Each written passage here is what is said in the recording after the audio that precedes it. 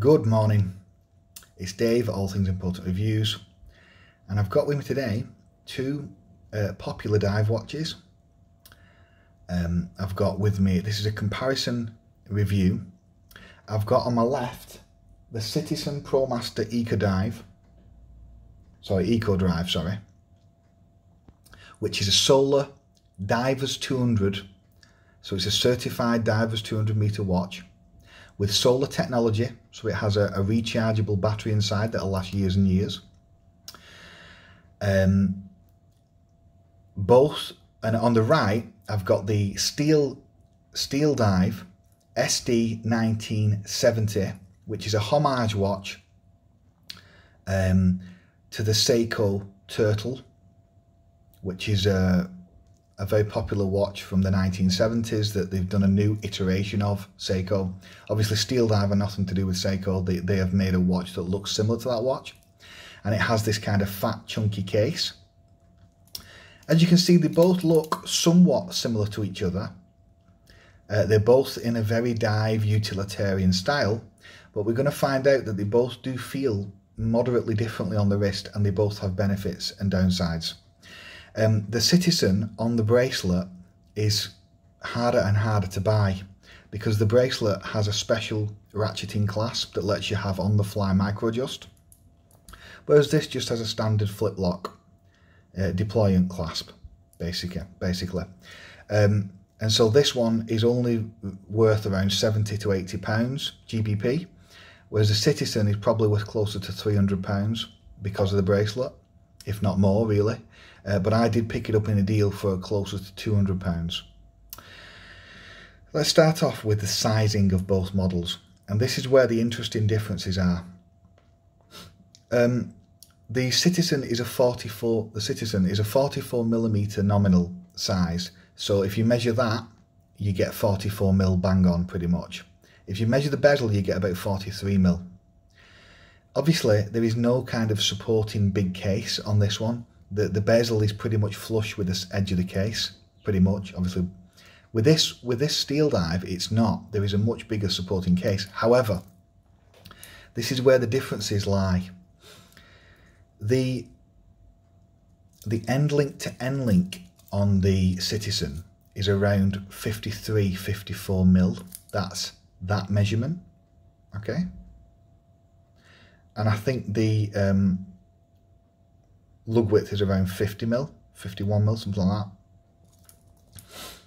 Whereas with a Steeldive, it is 47mm, and because it has female end links, the end link to end link is also 47mm approximately. The thickness is, the Citizen is only 11.5mm thick, whereas the Steeldive is 13.6mm thick, 13.7mm. So it is a thicker watch, the Steeldive. But because it has that much smaller lug width, lug to lug and end link to end link, the Steeldive feels smaller on the wrist. The Steeldive is nominally 44mm in terms of the case measurement.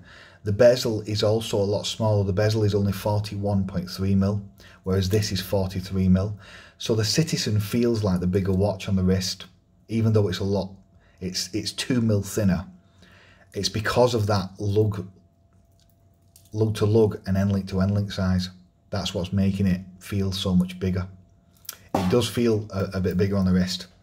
And the thickness is, because the thickness comes from the beveled sapphire, even though on this one it is flush.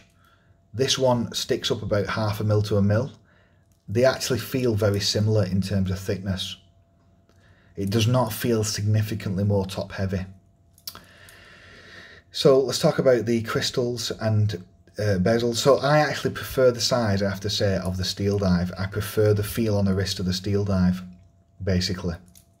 Now, let's talk about the dial, crystals and bezels. On the Citizen, we've got just an acrylic, essentially. It's a mineral crystal. It's not a sapphire crystal. So it depends what you use your watch for, but that means that it will scratch more easily. The sapphire is going to be more resistance to scratching and will not scratch as easily on the Steeldive. So I prefer the crystal on the Steeldive. Bezels. The bezel feels definitely better, I think. Yeah, it's easier to turn, so if that's how you measure them. I prefer the bezel on the Citizen. However, the Citizen just has an aluminium bezel or a steel bezel. It is not sapphire. The Steeldive has a ceramic bezel, but it's super hard to turn. I don't know why it is so hard. You know, I couldn't imagine under the water, if I had to turn it under the water, doing that. It is too difficult to do. I suppose they would do it before they go in the water, but again, I'm not a diver, so I will never use this bezel. It's just a novelty, really. I would never ever use the bezel. So the bezel, I prefer the action, and I probably prefer, looks wise, I like them both, but I would prefer it if the Citizen was a ceramic bezel. Material, definitely the Steeldive wins for material in my opinion, but feel of the bezel, the Citizen wins. Dials, I think that the Citizen has the more it has the more utilitarian look to it. It looks super divey, if you will. Very bare bones, but really nice big fat hands with an orange hand. I love that. Whereas the Steeldive looks a bit more casual and a bit more all round. So again, it depends what you want it for. You could easily go both ways with this. They both look really good. They both look like a diver's watch. Whereas I would think the Steeldive doesn't look as serious as the Citizen. The Citizen looks very serious in terms of this is a tool watch kind of thing. You know, it's made for a purpose. Whereas the Steeldive looks a bit more just general casual watch, I think. But it's tough to say. I like the red on the dial of the Steeldive. I like they both look similar in terms of, you know, Citizen are just, they don't really have a logo that they've put on the dial. They do have one on the crown there, but they just put Citizen. I love the Citizen dial, I really do. Eco Drive, divers 200 meter, whereas this is just automatic water 200 meter resist. So again, I'll leave that up to you to decide essentially which one you prefer. Which one do I prefer? It's a tough one. I'm not sure which one I prefer yet, in terms of just the dial looks. Legibility, they are both extremely legible, but because of the thicker hands on the Citizen, I think the Citizen is easier to tell the time slightly. Having said that, it is more compact, it feels. But yeah, I think the Citizen is easier to tell the time slightly, but they're both super legible dials essentially.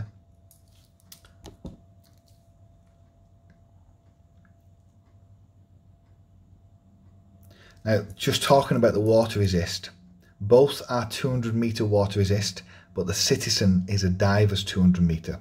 So it meets the ISO, the international standard for diving. I think it's 6 something or other. That means it's been put through tests to ensure that it meets the stringent requirements for diving. And that means that this watch, you've got more certainty that it won't kind of fail, that it'll definitely be able to be used for diving. Whereas this watch just has the 200 meter water resistant, will not have been engineered to that standard.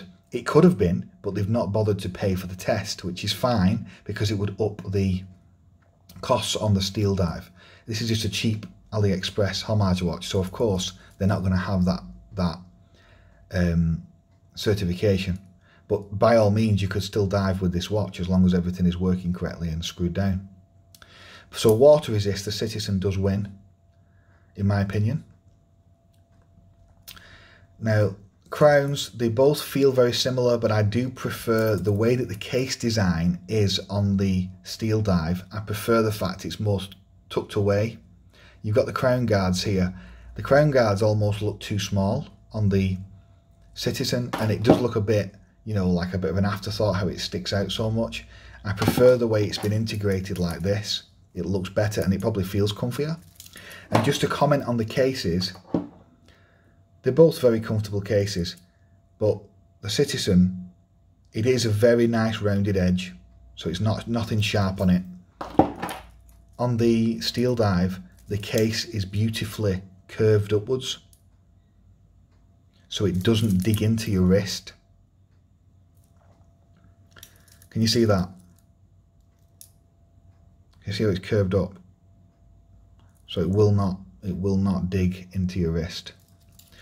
So I prefer the case design of the Steeldive, which is obviously based on a Seiko watch. So let's talk about case backs. I'll just show you the Citizen first. I've done a full review of this watch. Yeah, pretty plain, but they've got loads of, I mean, both steel. They're not going to be exhibition windows on these types of watches. They're a dive tool watch. They've got laser etchings with Citizen. It's got the diver's 200 meter. It's got the model number. It's got a serial and all that. On the Steeldive, it just has the big Steeldive logo, which is a bit childish in my honest opinion, but that's what it has. With the water resist. Doesn't tell you the model though for some reason. So yeah, case backs fairly similar really.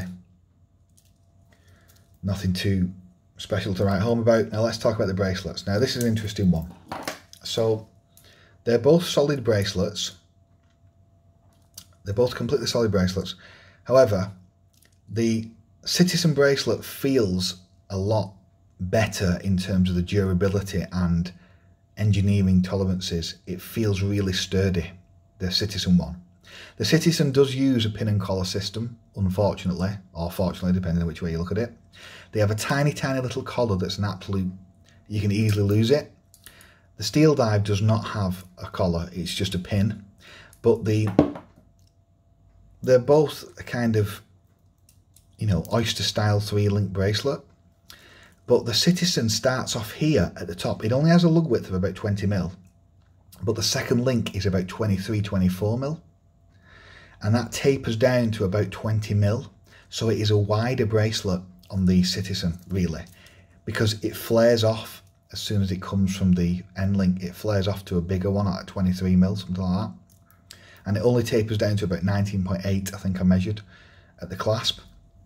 Whereas this is 20 mil, so a much smaller kind of thing here, tapering down to about 17, 18 mil, about 18 mil at the clasp. But this is a lot more jangly, a lot more rattly. Doesn't feel anywhere near as well made, even though the thicknesses are probably very similar to the links. Yeah, they are. They're probably both about 12.5, 12.8 mil, 3 mil thick, something like that. But so they're both very comfortable. But the more comfortable one in terms of the bracelet is actually the Steeldive. And I put that down to the fact it is a narrower bracelet. The Steeldive one starts here quite wide really, and only goes to 20 mil. I would have preferred it if it was just 20 mil tapering down to 18 mil. But obviously they would probably have to redesign the case a little bit. I can see why they've done it like that, because they didn't want it to just look like a drop there. If that was just going straight down, it might look a bit stupid. They'd have to do something about that. But it does moderately affect the comfortability. It's not as comfortable, I don't think. And another reason for that is because it has a massive clasp. Now let's just talk about the clasps. So for engineering, in terms of the, you know, durability and performance, the Citizen has the superior bracelet. But for comfort, the superior bracelet is the Steeldive. Now clasps, this one has a very nifty ratcheting. The Citizen has a ratcheting on the fly micro adjust system where you can, on your wrist, you can pull it out. You push these pushes upwards. You don't push them in, you push them upwards. And then it opens up and you can get it onto about, I don't know, you can get loads of different, 2, 3, 4, 5, 6, 7, 8. You probably get 10 different micro adjust settings there. I'm not joking, at 2mm each. So you're getting about 20mm adjustment on the fly, and you can do it on your wrist. I'll just show you. So if I was going diving and I wanted to put it over a wetsuit, you can just go like that and push it out. If it's at the wrong setting, you can just push it in one notch, like that. So you can get really, really fine adjustment at 2mm increments approximately. Whereas obviously on the Steeldive, you've only got a cheap flip lock clasp, which is fine. You know, it's got stamped metal, but it does the job. It is a really cheap clasp. You can easily change this to a diver's clasp or to a heavier duty flip lock. It does have, you know, the safety catch, and it does have the push pins. It does have the the push buttons. So it is functional, but it is made from super cheap metal. But to keep the price down, that's why they've put them on. But they could easily have made one with bigger swing arms, we say 1.52mm thick swing arms, for only a little bit more expensive. So it's a bit disappointing why they've put one on so cheap. But it works fine, and it's super, super comfortable. There is only 3 micro adjusts, and there is no diver's extension on this clasp. Whereas the clasp on this one is a true tool watch clasp. And if you're going diving regularly, I suppose this is what you'd want. I will never dive, and I will never go, or well, I might do when I move to Thailand, but I'm not doing it in any time soon. So for me, I mean, it is still a comfortable clasp. It's big, but it is still comfortable. There's nothing on it that really catches the wrist. On both bracelets, they are really comfortable. You know, maybe something on the Citizen is a little tiny bit less comfortable because you've got more hardware there. It's a bigger clasp. It's a much, much bigger clasp. There's a lot more hardware there. But, I mean, if that was too sharp, you could always just file it down a little bit on the back of there. But it is an excellent clasp, really. But what I've realised is, and I've done a video about this, if you're not a diver and if you don't wear the watch tight on the wrist, you will basically never use this, or very rarely, because you're not going to keep it on a setting like that. You're not going to use it as, this is a temporary setting. You're not going to keep the watch at that micro adjust setting as a permanent basis. It looks strange. So in that sense, you know, these ratcheting clasps, I believe they are overrated for most people. Most people will just put the watch on the wrist and will never set it again for years or months. They'll just use that setting and keep it as that.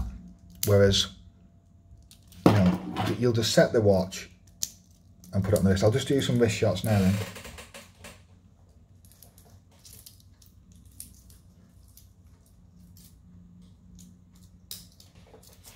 Put them both on the wrist.